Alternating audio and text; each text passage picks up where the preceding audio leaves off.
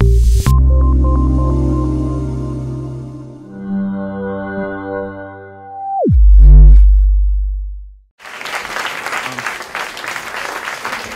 the director of the design school, and in the design school at the moment, the most crucial question we are working on is about the robots, the arrival of the robots, and the robots enhanced by, augmented by the artificial intelligence.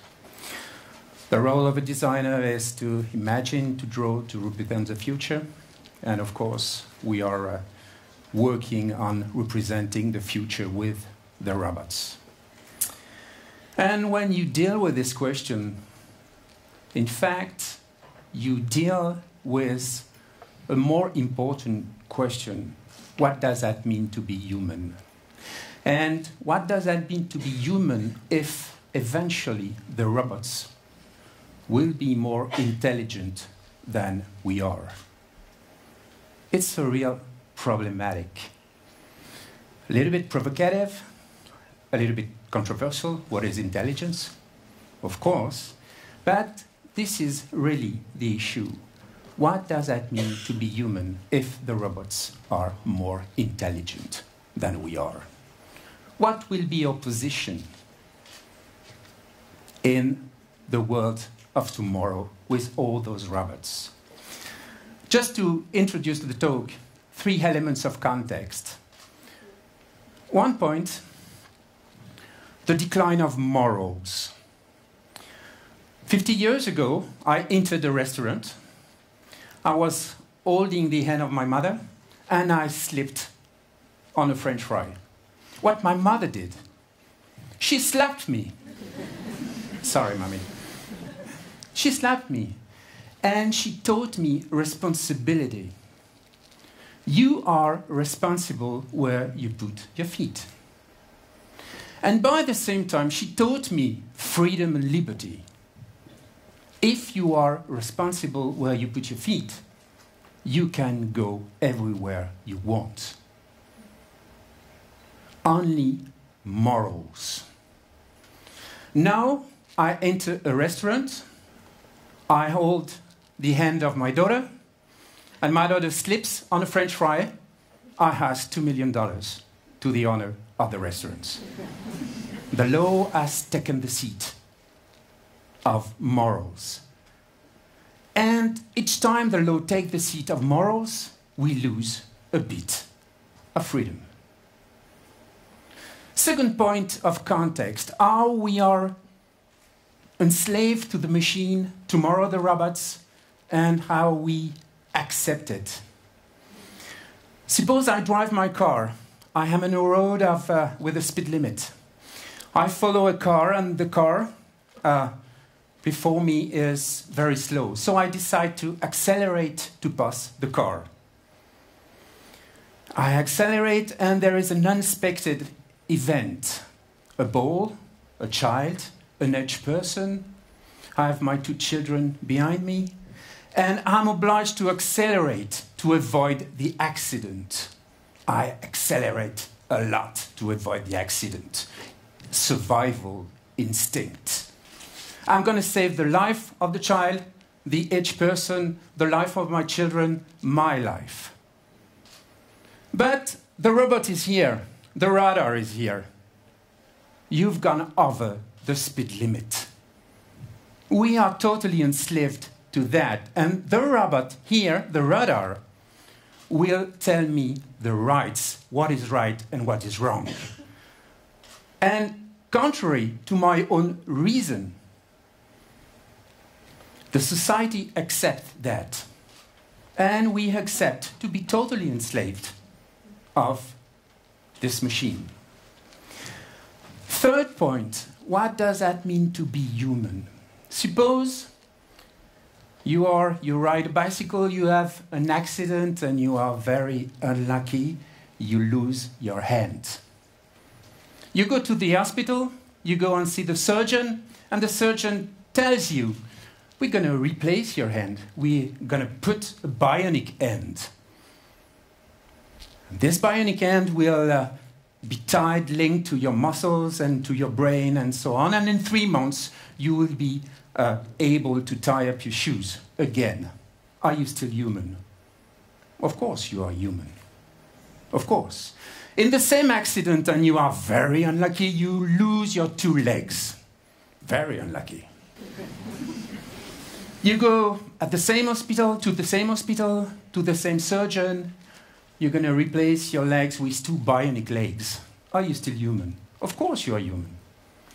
But if those 2 legs permits you to run faster than the Olympic champion Usain Bolt, are you still human? This is exactly how we're going to live tomorrow. So the question of human being and humanity is on the table. So we will be invaded by robot and artificial intelligence. The robots tomorrow, there will be lawyer, there will be journalist, there will be surgeon, there will be leader of orchestra, they will be able to compose some symphony, they will be able to paint and to do artworks and so on. What is the future of human being in this context? Because the robots, they will be totally intelligent. No doubt about that. Who could imagine 40 years ago that the robots could beat the the champion of chess, for example, or the champion of jeu de go, game of Go? Who could imagine that? Those games was really the human intelligent embodiment. Nobody will challenge any robots in chess and game of Go anymore. They will be intelligent. They will be gendered. Saudi Arabia just recognized the citizenship to a female robot. Really, I don't understand what is the fact to give the citizenship to a robot. But what was amazing, it was a female robot female. That doesn't mean, that's amazing, you know. A robot, it's not male or female. It's a robot. We have decided to create the robots at our own image, and in a way it's normal, so we will have some robots, male, and robots, female. They will be sensible. They will be capable of emotion, because we are going to learn them to react to the context. So to have emotion, what is an emotion? It's a reaction to a context. So we will learn them, of course, to react to the context. And they will be capable of love. I mean, I'm talking about sexual action, and probably they will be much more performing than we are. I mean, the Japanese 20 years ago, they were conceiving some robots who never say no, and now there are some robots who can say no sometimes, which is much more exciting. And they will be capable to have emotion, so they will be capable to express love. As for a major part, love is a mirror of self-esteem. I love you because I do feel you love me. As my mother loves her dog, because she's totally persuaded that her dog loves her, which is totally absurd, because, I mean, she never asked, or she had never any answer from her dog about that subject. So no doubt that we will be invaded, and no doubt that in a way they are going to be more intelligent than we are. So we will have to find a new position. We will have to adapt. Yesterday I had a funny question, you know, are you fatalist? Are you pessimistic? I'm fatalist because in matter of science and in matter of technology, all that can be done will be done. Definitely. Are you pessimistic? No, I'm totally optimistic. We have to create, to imagine another way, another position. And probably the robots will never access to the field of responsibility no robots, I do feel, will have any state of souls about the future of human being. And the robots won't have the capacity of transcendence, of spirituality. In other words, the robots won't be able to conceive ethics, responsibility, and morals. You know the difference between morals and ethics? Morals, it's a matter of God. And if you don't believe in God, it's a matter of love. Morals make us feel sorry for those who are hungry. Ethics oblige us to feed them. Morals, it's a matter of God. Ethics, it's a matter of responsibility of human being. We have the responsibility in the world of tomorrow to try to restore the values of morals, the values of the sacred. As I told you, there is a real decline of the values of morals. We have to try to recover that. We try to restore God in a way. I'm not talking about the God of religion. I'm talking about the God of love, much more general. I don't know how, but we have to do that, definitely. It's more simple about ethics. We know we have a challenge. We have to save the planet. Ethics, it's a matter of humanism.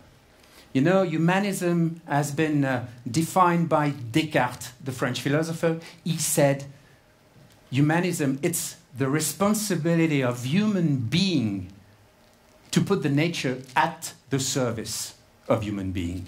Very radical, to put the nature at the service of human being. And the responsibility of people are engaged in doing that. That was the definition of Descartes. 30 years ago, the purpose was exactly the same, to put the nature at the service of human being, at the conditions to protect the planet. Now we have to save the planet, which is totally different. We have to reinvent a new humanism to save the planet. And there is no chance that the robots could have this consciousness.